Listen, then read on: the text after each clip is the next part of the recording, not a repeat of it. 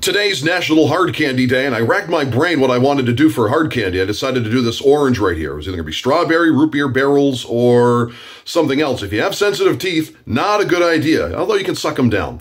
Like, comment, subscribe. It's a busy night for all three of my favorite sports teams as the Cleveland Cavaliers host the Utah Jazz at 7 p.m.